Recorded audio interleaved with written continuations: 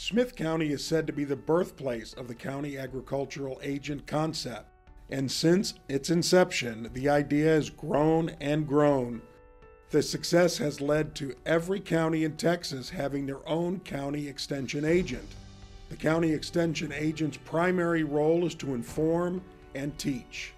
Agents also provide information for East Texans in workshops and seminars and at county events. It was back in 1971 that the first county agricultural extension agent was honored with an historical marker on the Tyler's downtown square. Today, in a separate effort to preserve the past, the city of Tyler has created the Half Mile of History. It wraps around the Tyler Square and pays tribute to people, places, and events that have added to the richness of Tyler and Smith County.